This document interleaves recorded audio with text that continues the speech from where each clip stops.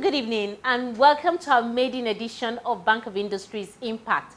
Yes, it is now Impact. And in this restructured series, we shall show you more of how BOI's operations and initiatives are positively impacting the lives of millions of Nigerians across the country, especially in the area of job creation. I still remain yours, Hadiza Olaosebikan. We are taking off tonight with highlights from an international event on information and communication technology, a sector that holds a lot of promise for fast-tracking Africa's development in general and that of Nigeria's in particular. The forum that is branded Demo Africa took place recently in Lagos. The first two editions were held in Kenya. The 2014 version, that was partly sponsored by the Bank of Industry, was jointly organized by the Communication Technology Ministry, Microsoft, and some United States agencies. You may be wondering what is Demo Africa and its connection with the new initiatives embarked upon by the Managing Director of the Bank of Industry, Mr. Rashid Olaoluwa, that are designed to support startups and innovative businesses, especially in the area of information and communication technology. This year's edition provided a platform for Africa's 40 most innovative technology companies to launch their products before a global audience of investors, strategic buyers, C-level executives, the media, and other entrepreneurs. Still want to know more? Why don't you sit back and relax as we bring you the high point of the third edition of Demo Africa. Enjoy it.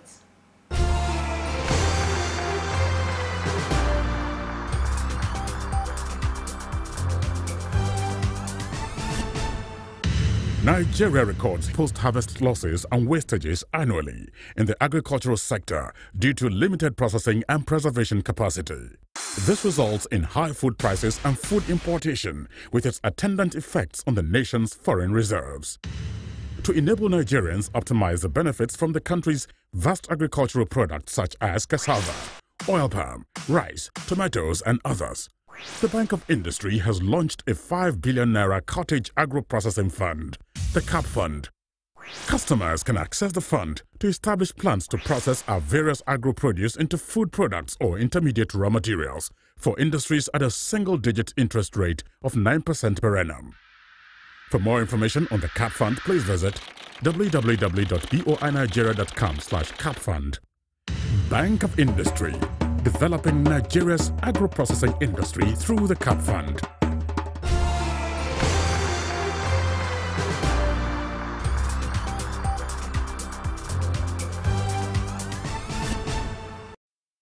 The inaugural edition of Demo Africa took place in 2012 in Nairobi, Kenya, and that was the first time ever that a demo event was hosted on the African continent. This year's 40 most innovative startups that were selected from around Africa comprised representatives from 13 African countries, including Nigeria, that had the highest number of 15 selected businesses. Welcoming the guests to the third edition of Demo Africa in Nigeria, the chairman, Local Organizing Committee, Yele Okeremi, while commending the Demo Africa initiative, said Africa are indeed ready to take their destiny into their own hands. This is indeed an attestation that we are black, we are not daft at all. We have what it takes to come up with solutions to issues that confront us as a people, and we have what it takes to come up with solutions to issues that indeed confront humanity.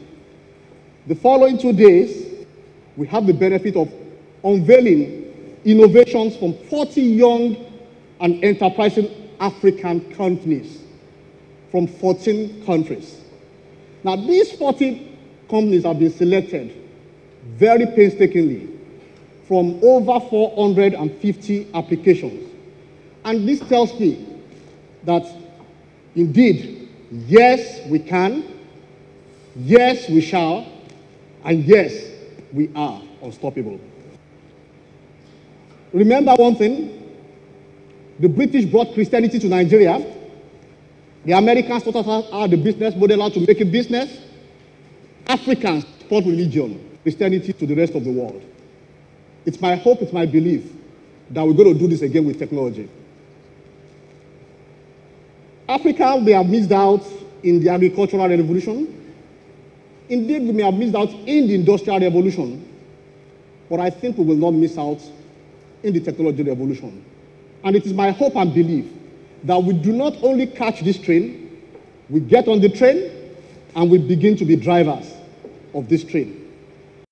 Neil Silverman, the Senior Vice President of DEMO, outlined DEMO's support for this year's newly selected 40 most innovative businesses. This group of demonstrators, the 40, will join a group of really amazing people that are part of the DEMO community. Over the years, we've had thousands of companies come off our stage that have gone on to achieve great success. Companies like WebEx and E-Trade and Salesforce.com, the Palm Pilot and TiVo. There's just a few of now household names that have come off the DEMO stage. And I'm sure, based on what we've seen, that the next big thing, these companies will be seen here over the next 2 days and go on to be global successes. So it's as much as celebrating the amount of innovation that's taking place here in Nigeria, but it's more than that. It's about seeing these companies go out and become international companies, because there really are no borders. That's the beauty of technology. Today you can start a company with less money than ever before and grow. So why not you? Why not now? It's your day, it's your time. And we're here as DEMO just to support you, to give these companies a platform to show the world what they have.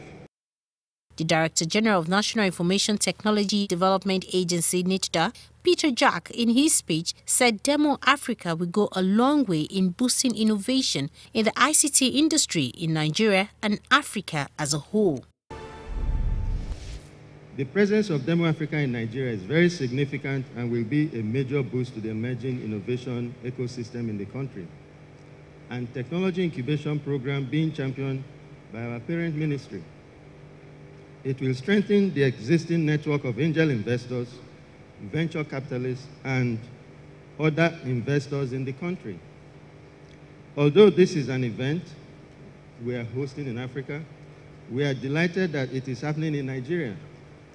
We thank the DEMO organization for choosing Nigeria as the destination for this year's DEMO Africa event. And I'd like to remind us that we are really committed to this desire to host DEMO Africa again in Nigeria. I must say this, that with all the efforts we're making, the idea hubs in Lagos and Calabar will be supported by NITDA. In particular, there are a lot of achievements from the idea hub in Lagos. But the Calabar Center, we need to intervene, and we're going to do that very shortly. So I want to assure everybody here that Nigeria will be the next destination for software development and entrepreneurship and opportunities in the ICT sector through innovation. Thank you very much. The United States Secretary of State, Senator John Kerry, sent in a congratulatory message to DEMO Africa organizers as well as the participants. I'm delighted to welcome you to the third annual DEMO Africa event. The work that you're doing over the next 2 days in Lagos and the connections you're making with entrepreneurs, innovators, and business leaders across the continent couldn't be any more important to the continent's future. When Africa is home to both the world's youngest population and to many of the world's fastest growing economies, this is an incredible moment of opportunity for Africa. By bringing young innovators together with venture capitalists and leading companies, DEMO Africa is a vital platform for tapping Africa's entrepreneurial energy. That entrepreneurship is an essential driver of prosperity and freedom. And we know beyond any doubt that the places where people are free, not just to develop an idea, but to debate different ideas, to transform the best ideas into a reality, those are the societies that are most successful. And that is the kind of success that DEMO Africa and the State Department's Lions Africa partnership wants to help make possible. In his remarks, the executive producer and CEO of DEMO Africa, Harry Herr, gave an insight into Lions Africa's commitment to strengthen and deepen its support for Africa innovative businesses. The Lions Africa partnership is aimed at strengthening and deepening the ecosystem for innovative entrepreneurs across Africa. along with partners such as Demo Africa, Microsoft, Nokia, VC for Africa, and Venture Hive, just to name a few, we believe in the shared vision that entrepreneurship, particularly technology and innovation startups, is a powerful tool for development and for Africa's economic rise. By supporting and inspiring challenging African innovators and entrepreneurs through various Lions Africa initiatives, including Demo Africa, we are cultivating an innovation ecosystem that enables growth and facilitates new investments. The U.S. State Department is engaged in partnerships like Lions Africa and countless other programs around the world to promote what we believe is one of America's greatest strengths: entrepreneurship and innovation. The chief host of the event in Nigeria, the Minister of Information and Communication Technology, Mrs. Omobola Johnson, stressed the importance of software development as well as innovative business development. It is good to show prowess in software development. That's very good. But it is even better to develop businesses and companies that are powered by that software. I think that the recent IPOs of Twitter and, of course, of Alibaba are testimonies of what is possible when we develop companies that are focused around software. I can't imagine that it is too often that you get this level of government participation in any demo around the world. And this is because government, innovation, and entrepreneurship are hardly ever spoken of in the same breath or in the same place. But governments, indeed African governments, have an important role to play in catalyzing the startup industry, as evidenced in the US and, of course, Israel. And at this point, I really must thank the US government for the support that they've given to Demo Africa. We hope that this will continue in many different ways of partnerships, and we will learn from the experience of the US as really the entrepreneurship capital of the world. She also highlighted some of the creative steps taken by the federal government to support entrepreneurship in the ICT sector. The Nigerian government has done and will continue to do her bit to support the software development industry. We are contributing to the development of a robust pipeline of startups with our industry-focused tech launchpad software business competitions and our idea incubators and accelerators. The last time that I was in this building was to witness the graduation of 7 startups from the Idea Center after about 8 months of incubation. In the next few days, we will be conducting the first close of the government-seeded IT Innovation Fund. Government has committed $9 million to this $50 million fund as seed capital, and this fund is being managed by EcoVC, a partner.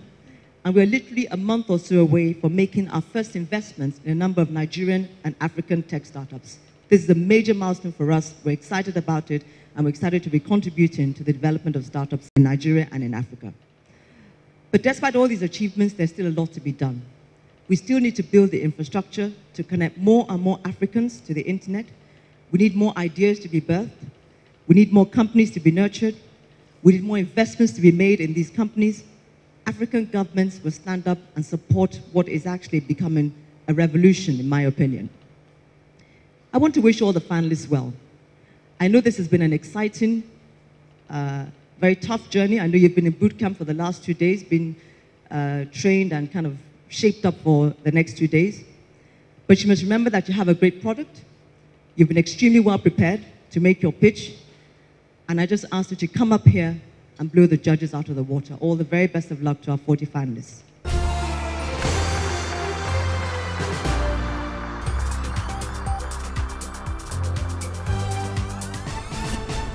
At the no-holds-barred one-on-one session with the Managing Director and Chief Executive Officer of the Bank of Industry, Mr. Rashid Olaoluwa, he enjoined all and sundry, most especially the youth, to come up with good business ideas, which he promised the bank will not hesitate to support. Looking at startups to actually do their R&D, because most of the corporates are too big to innovate, and therefore they look at startups as one of the areas where they can do their R&D, then the corporates could then bring them into their organization. Is this something that Bank of Industry is also looking at, or today or in the future? The Bank of Industry is ready to support these innovators. in terms of giving out loans, in terms of also some equity. As a matter of fact, we are looking at developing a venture capital entity that will ensure that we're able to support a lot of these innovative ideas here. If I may be very specific, there is one of these exhibitors here today with whom the Bank of Industry has already entered into an MOU. When was that MOU? This was last week. Interesting. Okay. Yeah.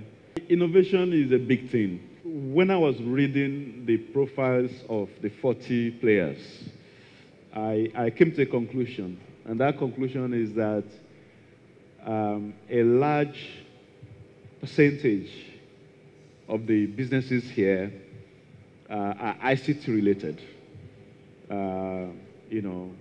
E-payments, e-commerce, e-learning, and stuff like that. The world is moving at a very rapid pace in a number of other areas.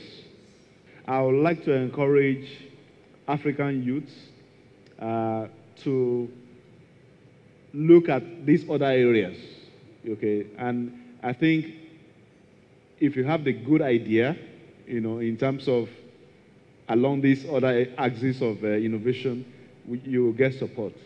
You get support. I think what would determine how much support you get is the quality of your ideas. We realize that the proportion of SMEs in our portfolio, SME loans in our portfolio is very low. So there's a deliberate effort right now to ensure that we provide greater support to SMEs. As a matter of fact, we have a directorate that is now dedicated to SMEs. So we have an executive director for SMEs, and we are doing a lot of things to ensure that SMEs get the attention, including ICT innovators like we have in this hall. What would you tell these guys who are about to launch their products today? Be persistent. Persistence. Because Persistence. There's a lot of obstacles, there's going to be a lot of challenges, but just keep doing it. Just keep at it. I wish you all the best.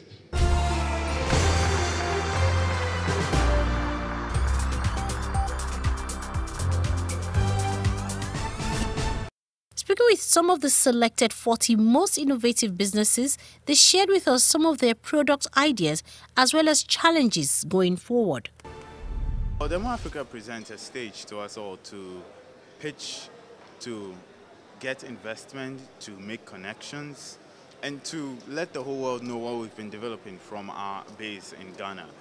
We have a global solution, we have a product that works, we have a market that needs it, and we have a great distribution strategy that requires really, really less resources than using manpower. So we are on the demo stage to look at these clients who would want to partner with us and to look at investors who want to really put their money in exploding markets. AfroCab is a technology startup, and our primary product and service is essentially a platform, a mobile platform that allows African cosmopolitans connect with their cities. So we have a mobile app and a mobile platform where you can use to request a ride in minutes. You go for a meeting, you need a ride to get you back to your next meeting, you bring out your mobile phone, which is becoming ubiquitous in the African market, you request a car and you'll have one in a couple of minutes. And it's secure, you have the name of the driver, the picture of the driver, and you don't have to concern yourself about owning a car. While we're part of Demo Africa is about technology startups, and we are indeed a startup. So as a startup, a couple of things that you need. You need a phone to communicate, you need to get around, and that's what AfroCab does. We connect people with their cities. So Demo Africa is supporting tech startups. We're a tech startup, and we're also supporting technology startups. I've had a lot of work, exciting projects and work with Bank of Industry, working together to support upcoming businesses. So now that I am part of an upcoming businesses, I am definitely going to be engaging with Bank of Industry, and hopefully we'll work together. So far we have experienced challenges with the compliance. There are several regulatory bodies that you need to comply with to get your device available in the market. We're overcoming those challenges by the day. But I would say the largest challenge has been funding. We have so far bootstrapped, and between myself and my co-founders sourced for funding to get us this far. We trust that from demo and of course with the Bank of Industry, we would secure more funding to bring this awesomeness that we've built to the African and Nigerian market in particular. Cube enables card payments in person, anywhere, anytime, real time, with any device, meaning basically a smartphone or a basic phone, with or without the internet. And by doing that, we're basically enabling commerce to happen anywhere. And we all know that Nigeria, is a country where there's a lot of commercial transactions happening all the time, every time, everywhere. So basically, we're going to enable people to be able to accept card payments right on the spot. Now, we know that cash is currently king, but cash has its advantages. It's cumbersome, it can be stolen, it can be lost, it's unsafe to carry around. And, there's still the issue of finding change. And we're changing that because there are bank cards available, credit, debit cards, but right now, not everyone can accept that. So with Cube, now people can do that. They can accept it on their device. So going forward, we are looking for partnerships, people that will work together to enable us pretty much achieve our mission and our vision, which is to facilitate payments, mainly in-person payments, and pretty much making the whole payment thing easy. People don't have to really know what's online underneath, provided it's secure, it's safe, and it's strong. And all they need to do is conduct their business, which is commerce. And we're going to help them do that and take care of payments for them anywhere, anytime, with or without the internet, on any device.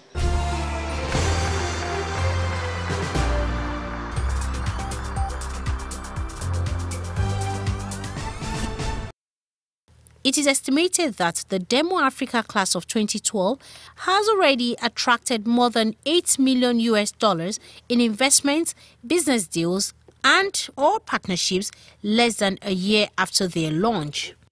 Expectations are that the participants at this year's edition of Demo Africa will similarly attract multi-million-dollar investment after the Lagos highly successful exposition.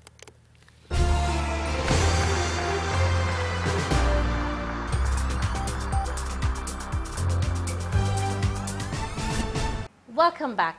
From all indications, there's high optimism amongst the 40 selected entrepreneurs who shared their views with us, some of whom have actually approached the Bank of Industry for support. A couple of the most understanding ones have already signed MOUs with the bank. I'm sure you must have taken one or two things away from today's program, as you heard from the Managing Director of BOI, Mr. Rashid Olaoluwa, in the course of the program. The Bank of Industry is always willing to support good investment proposals in Nigeria's development priority sectors, ranging from ICT to agro-industries, solid mineral beneficiation, and other similar ventures that have very high potential development impact, such as employment generation. Demo Africa might have come and gone. The Bank of Industry is always here for you. If you have good investment proposal with potential multiplier effect that can positively impact our lives, such as employment generation, please visit any of BOI's offices nearest to you or contact us electronically. Our highly skilled professional team are always there to assist you. It's on this note that we'll conclude this maiden edition of BOI's Impact. It's bye for now. Nigeria records post-harvest losses and wastages annually in the agricultural sector due to limited processing and preservation capacity.